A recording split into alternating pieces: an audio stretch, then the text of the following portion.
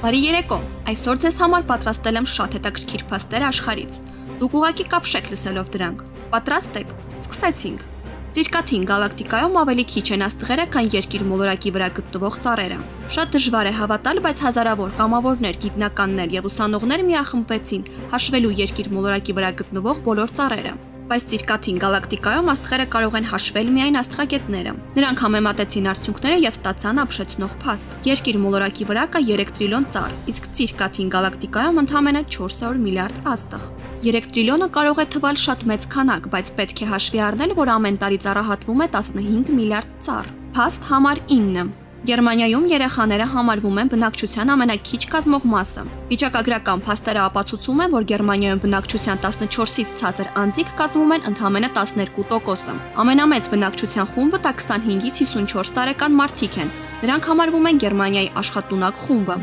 Քենիայում հակառակն է, երեխաները կազմում են բնակչության 40%։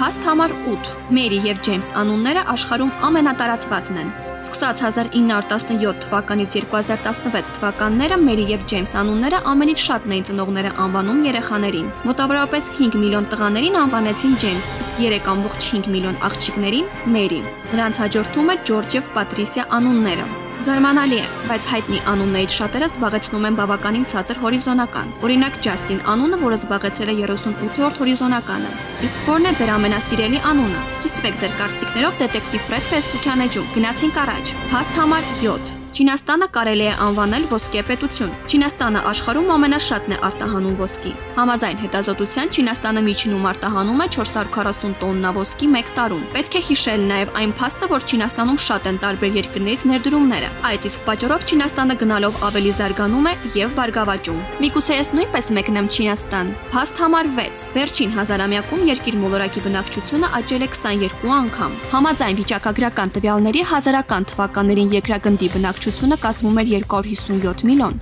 բայց 2000-ական թվականներին իրավիճակը փոխվեց։ Երկրագնդի վրա ապրում էր 6 միլիարդ մարդ, իսկ հիմա երկիր մոլորակի վրա ապրում է ավելի քան 7 միլիարդ մարդ։ Փաստ համար 5։ Ծնելիությունը ամենաքիչը կատարվում է շաբաթ օրը։ Գիտնականները անցկացրեցին սիրողական հետազոտություն, թե շաբաթվա որորն են ամենաշատը ծնվում երեխաները։ Հետազոտության արդյունքում հաղթեց 5-շաբթի օրը։ Երկրորդ տեղում զբաղեցրեց 3-շաբթի օրը, իսկ շաբաթը զբաղեցնում է ամենավերջին տեղը։ Բոլոր ծնված երեխաներից ընդամենը 12%-ն է ծնվում շաբաթ օրը։ Փաստ համար 4։ Էլեկտրոնային նամակների 90%-ը սպամ է։ Ուզում եք հավատալ, ուզում եք ոչ, բայց ամենից շատ աշխարհում սպամ մատակարարող համարվում է ԱՄՆ-ն։ Նրանց հաջորդում է Թուրքիան եւ Ռուսաստանը։ Զգույշ եղեք, քանի որ շատ սպամ նամակների մեջ պարունակում է վտանգավոր էլեկտրոնային հասցեներ, որոնք իր մեջ պարունակում են համակարգչային վիրուս։ Փաստ համար 3։ Մակդոնալդսը վայրկյանում վաճառում է 75 բուրգեր։ Ամբողջ աշխարհն է խելագարվում Մակդոնալդսի համար։ Այդ իսկ պատճառով զարմանալի չէ, որ ամեն վայրկյանում վաճառվում է 75 համբուրգեր։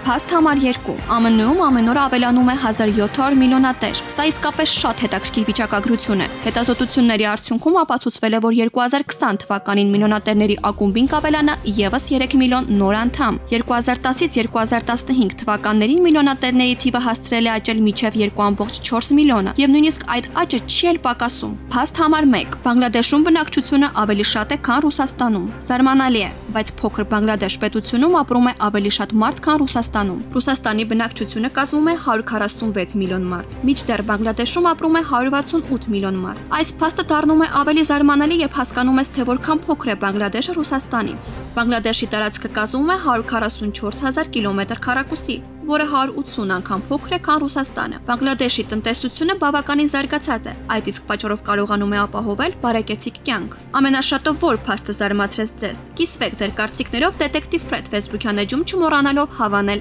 էջը։ Այսօր այսքանը։ Կհանդիպենք։ I took a pill in Ibiza to show Avicii I was cool. And when I finally got sober, felt 10 years older, but fuck